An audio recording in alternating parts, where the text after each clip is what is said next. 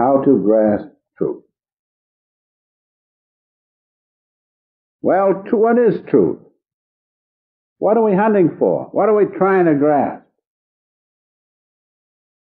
Well, truth is not any system of speculative philosophy.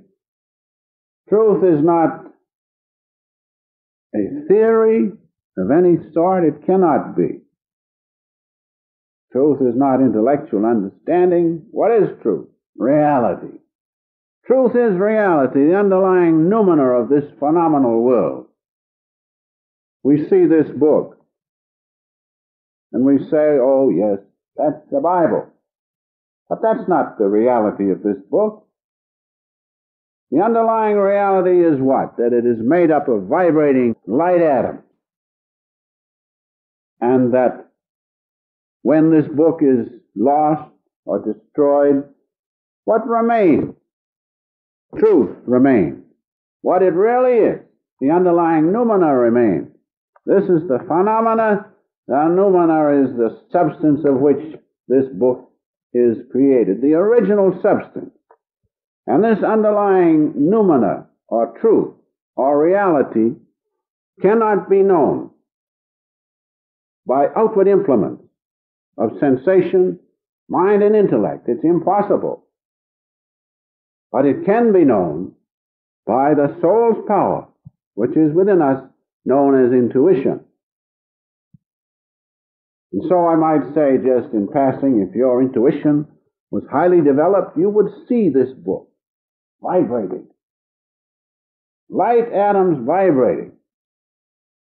Now, if you can concentrate enough to shut out all other things, you will see it as that. Not many do, though. So let us realize that if we're going to understand truth, we must know what we're trying to understand, and that is reality. Not what we think, not what the senses tell us, not what the mind coordinates, not what the intellect discriminates, but what the intuition of our soul, the presence of God within us, tells us, assures us completely and fully. Only through that means can we know truth. Let us not forget that. Now we have an illustration of this in Jesus' own words. And he says quite pointedly how to grasp truth, what we must do to grasp truth. In St. John, the 18th chapter, 37th verse, we read, "To this end," Jesus says, "was I born, and for this cause came I into the world, that I should bear witness unto truth." Now let us stop there and take that I should bear witness unto truth.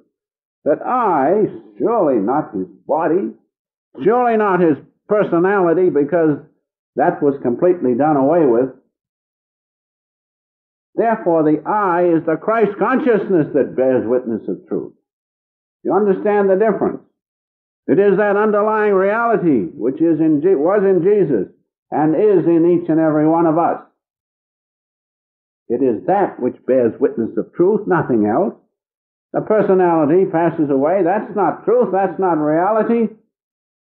His body certainly was done away with. But underlying those changeable parts of each and every one of us is an unchangeable consciousness, which does not pass away. That is the truth, is it not? That is reality. And so Jesus goes on to say, "Everyone that is of the truth heareth my voice." Now therein is the key. Everyone that is of the truth heareth my voice. Now Jesus was speaking of the consciousness of truth, of Christ's consciousness, nothing else. "Heaven and earth shall pass away," he said, "but my words shall not."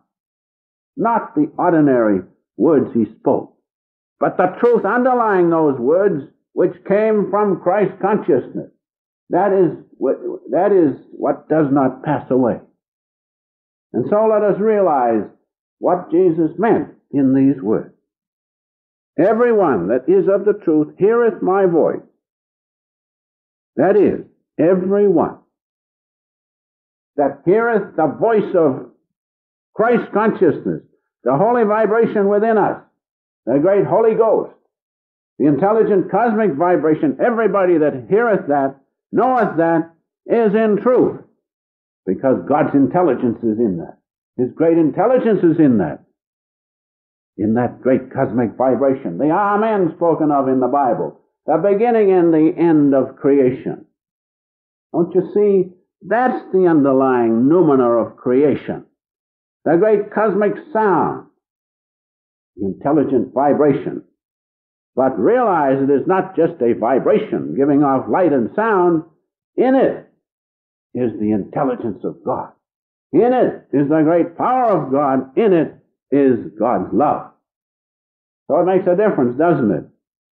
When you realize the underlying noumena of all things is the eternal substance of God, which moving created light, and from that light all things have come.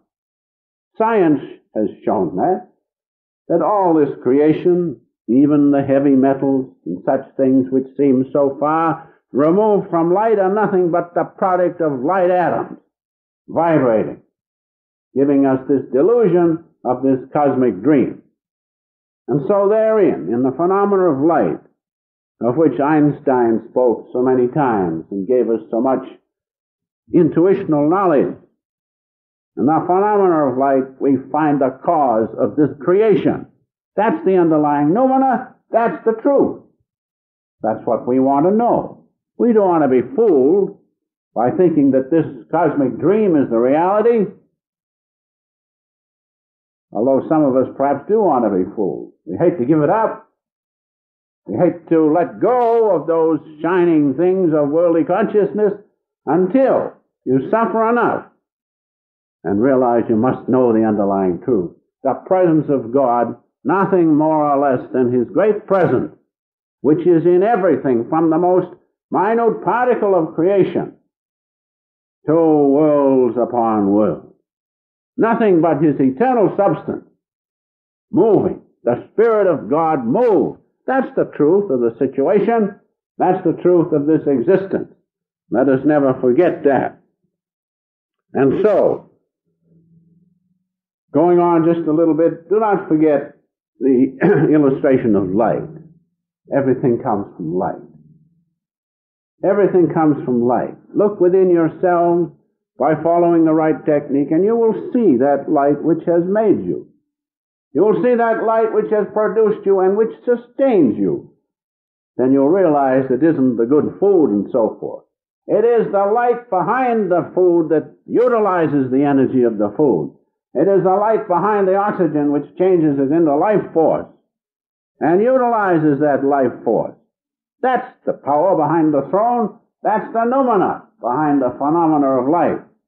Let us know that and realize that. Now we analyze ourselves, and what do we find? We find a body and its consciousness. And we look about us and we see bodies disappearing daily into no man's land, from whence they came. And we see our own consciousness disappearing under certain conditions. If we're forgetful, if we sleep, if someone hits us a little too hard in the head, where does that consciousness go? Is that reality? Is that bodily consciousness reality? No. Surely not. And even our minds deceive us. Even our minds, we cannot depend on them, because they do not give us reality. They give us the wrong impressions because they simply coordinate senses, that's all. The mind coordinates sensation, and our intellect discriminates. But if the premise is wrong, isn't the discrimination wrong? Certainly. We cannot depend on our minds, because our minds and our consciousness, our mental consciousness, is not reality. Mind coordinates the senses, that's all. Intellect discriminates between those things which come to us through senses. That is not reality, and we have the practical proof.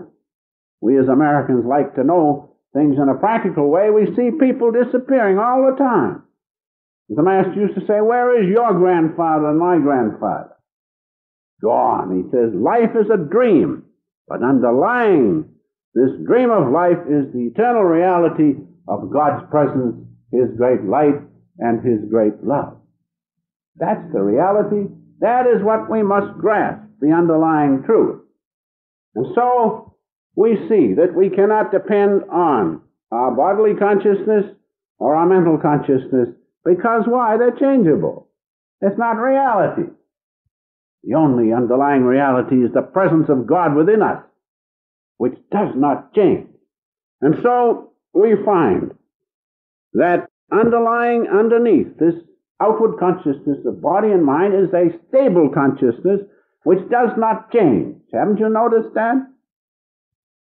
You get all confused, and your mind runs here and there, and your body gives you trouble, and you have aches and pains.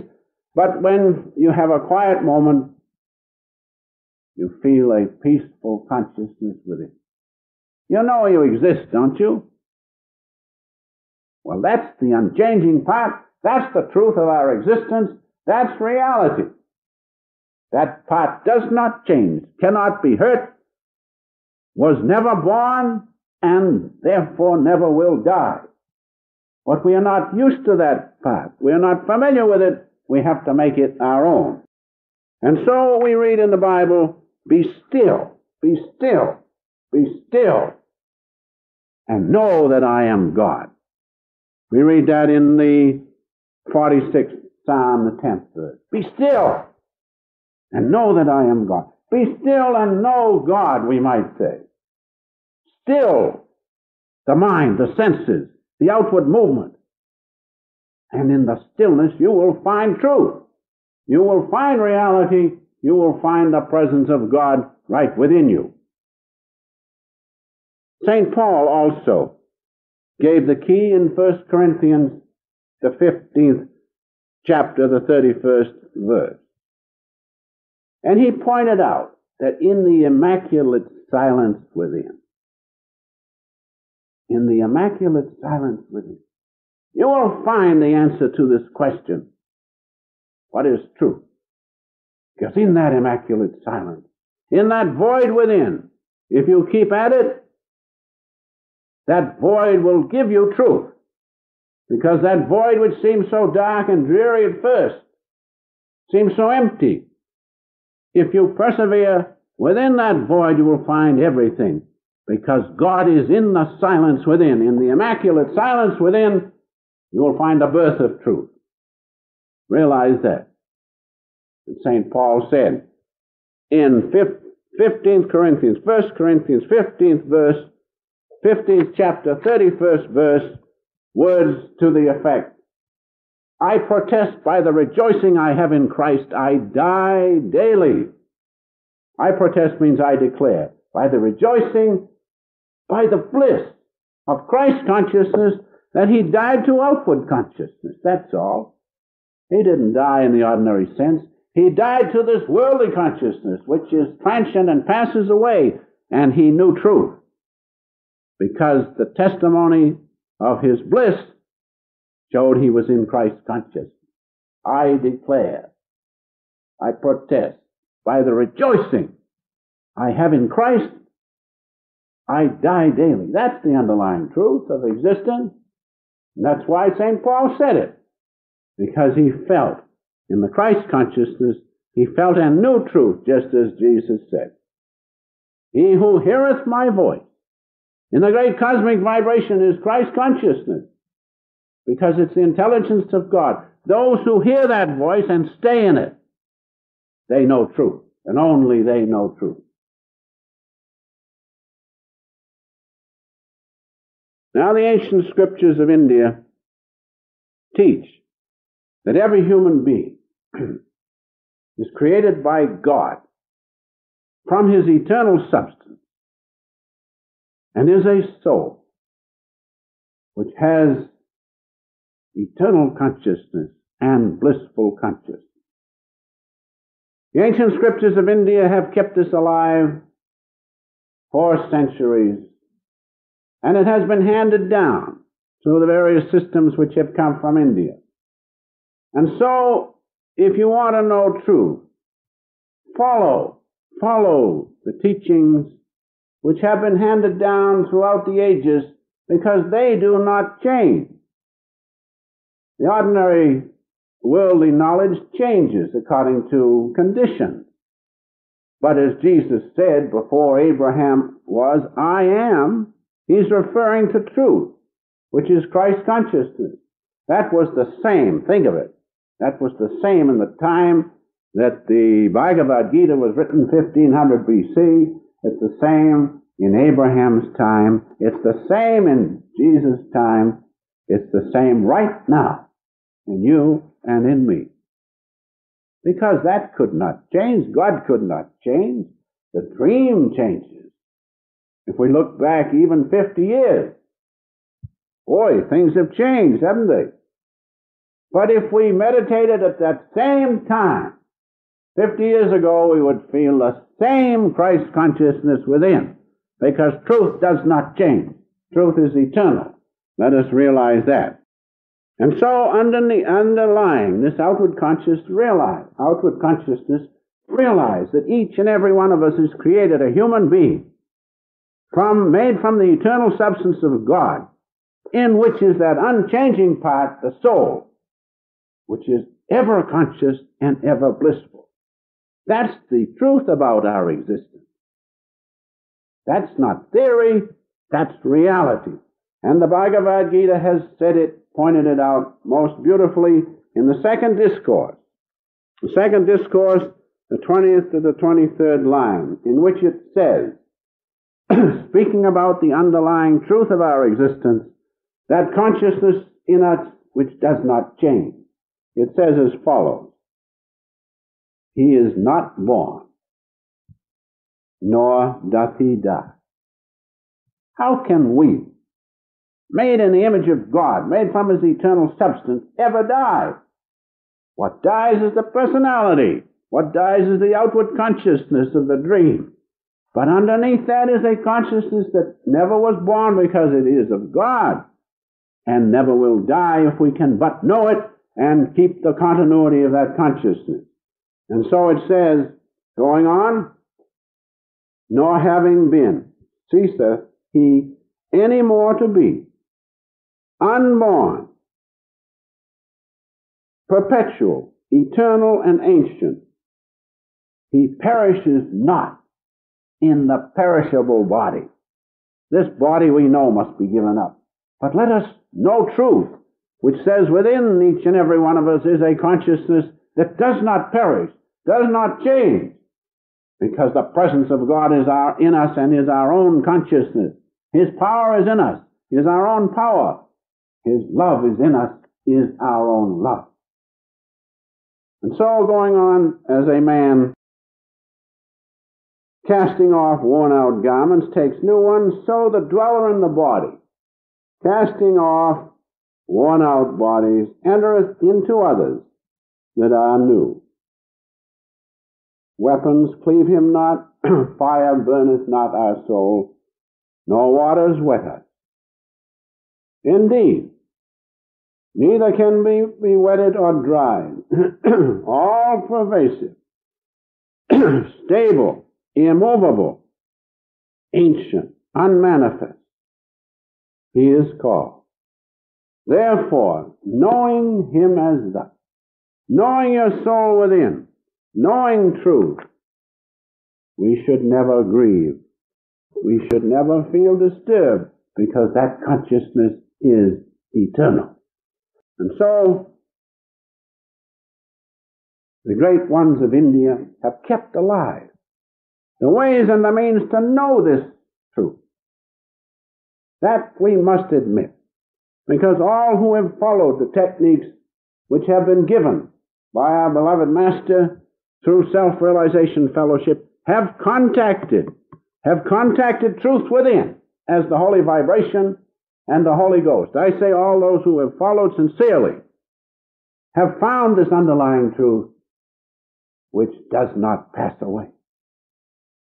In Psalms, the 82nd Psalm, 6th verse, we read these wonderful words, and let us not forget them. I have said, ye are gods, all of you, not a few, not a favored few, all of you are children of the Most High. Now, isn't that wonderful? And Patanjali Yoga, Patanjali was the father of yoga, that's all.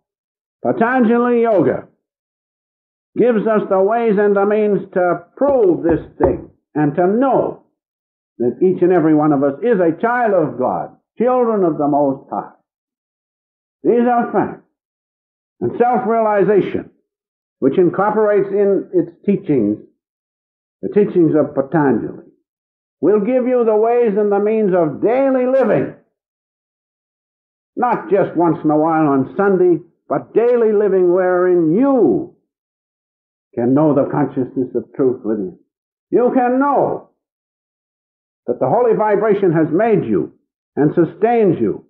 And you can know that in that holy vibration is the consciousness of your Father and my Father. You can know the presence of God because these eternal truths have been incorporated in the teachings of self-realization fellowship. Remember that in daily living, by practicing the techniques of self-realization fellowship, because they are eternal and true, you can contact and know the presence of God within you. Knowing that, you will repossess your divine heritage, that you are a child of God. That's why self-realization is so important. That's why years ago, when the Master came to Boston in 1920, he said to me, he didn't say, how much money have you got to give me? No, he said one thing. He said to me, the first words he said, as he set me down and looked at me, what did he say? Doctor, will you always love me as I love you? Is that mercenary? No. That's what he asked me, and I felt that. And then, as we concluded our interview, after he having showed me many of these eternal truths, otherwise I couldn't stand up here and tell you these things, he said, if after following the techniques of self-realization, if after finding the truth which comes from following the techniques of self-realization, will you help others to get it? And I said, certainly, surely.